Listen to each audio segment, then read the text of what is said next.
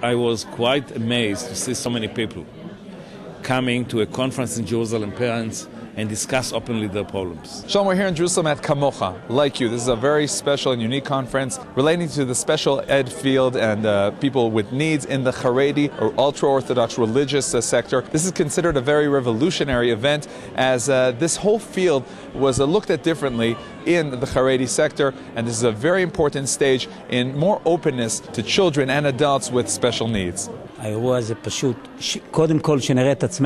event is for us, first of all, to see ourselves. We see one another, learn from one another, support one another, and at the end of the day, the children enjoy from this. It's the first time that I can see sharing, people that can share their experiences with others. How do they raise a child with disability? What are the solutions? What are the best modes of interventions? And just the fact of sharing is the success of this conference. It's simply a revolution. 20 years ago they hid them, so God forbid they wouldn't be seen, behind the door or under the carpet.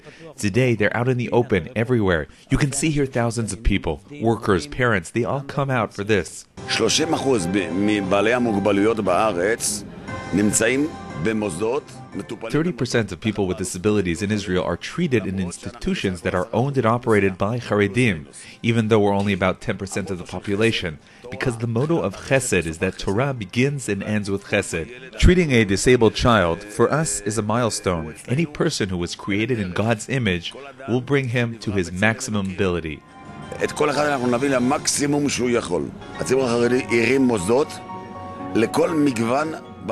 Charedi public has established institutions for a variety of disabilities, a variety of ages. The professionals, the authorities, praise all our institutions. When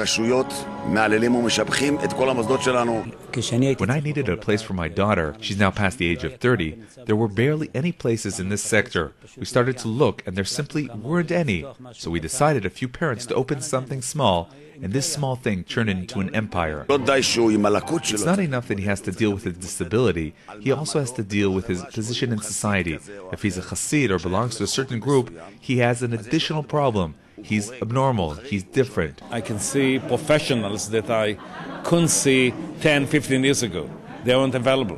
They didn't exist. Families had to cope with the children with intellectual disabilities or autism within the family. And why was that? Because first of all, the stigma. It was quite difficult to go public. There are many losses. By going out, I can maybe hurt my shidduch or my children's shidduch. I can. First of all, it's a shame, and therefore many families prefer to hide and not to disclose their problems. If someone has difficulties but has spirit, it will be a lot easier for him. We know this today also from research. If someone has spiritual mental strength, he survives difficult health situations or other situations, certainly where there's a disability.